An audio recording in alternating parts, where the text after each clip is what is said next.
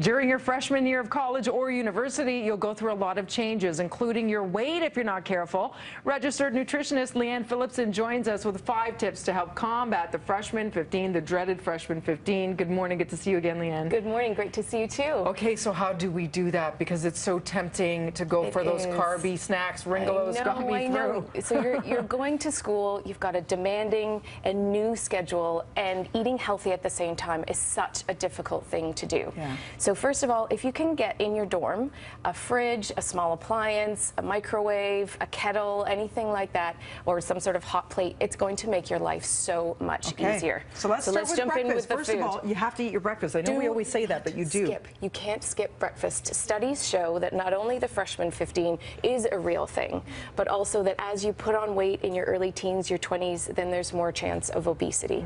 Skipping breakfast leads to that without a doubt. Yeah. So some really fast ways to get out of your dorm super quick is some chia pudding here. It takes 2 minutes to make and it sits in the fridge. Hard-boiled eggs, make that up. Is it yogurt, chia seeds?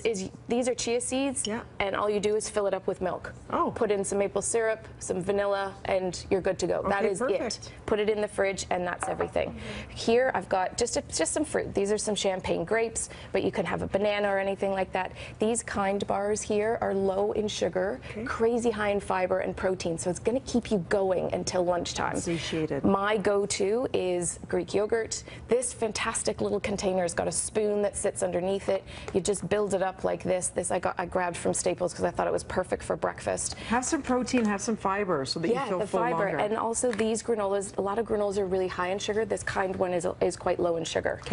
Portion size, emotional eating. That's really tricky. You're getting stressed, you got so much work to do, all that kind of stuff. So you got to make sure you watch your portion size. Put everything into a little container. Take this guy with you, some sugar snap peas, some hummus, and also some little carrot sticks, because otherwise it's not going to go in. Mindless eating happens while studying. It happens now. I find I'll go through a whole thing of crackers. I'm like, how did that happen? It's supersized. Unless it's a bag of sugar snap peas, it has to go into a bowl. I love this backpack that also I picked up from Staples. I've put all of these bars in here. You don't maybe need as many of these, but perfect for after your workout, in between classes. And again, be choosy about what you're eating. Read the back of the labels. These are really low in sugar. 5 grams of sugar or less is ideal. That's what we've got in the Kind bars. Lunch and dinner, what to do? You're busy, you're on the go. Yeah, and any time of day, anytime you can get veggies into you, but it have to be quick, convenient, and delicious. So here I've got some slaws. Again, put it into a container because maybe you need to take it to go. You've got a good lunch break.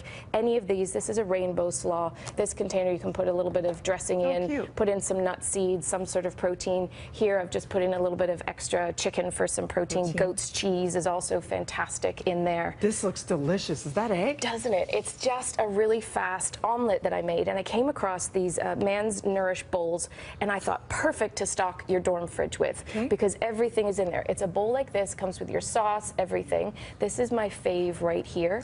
3 or 4 minutes in the microwave. This is cauliflower. I keep telling all of my clients to have this instead of rice because who doesn't need another serving of vegetables? And it's it's kind of a carb, but not as rich as rice. It gives you that feeling. And this is a curry flavor. There's a whole bunch of different flavors, a little bit of protein that can go in there as well. So really, really good. And you can even eat these just straight from the bowl too. Okay, last but not least, do not drink yourself into a larger size because it can happen. It's like if you drink all of this, it's almost 1,000 calories, and it's so easy to get through even just 4 beers if you start early. You've had a stressful day. And you know what goes well with that is pizza. That's right. The late night snacking, all of the 2 a.m., 2-4 slices of pizza. Make sure that you stay hydrated. If you're hydrated, then your brain doesn't get confused about being hungry versus dehydrated, and that happens after too much beer. Great tips, as well as get enough shut-eye because that helps with your metabolism. Sleep, so important. Thank you so much, Lianne. For more information, breakfasttelevision.ca.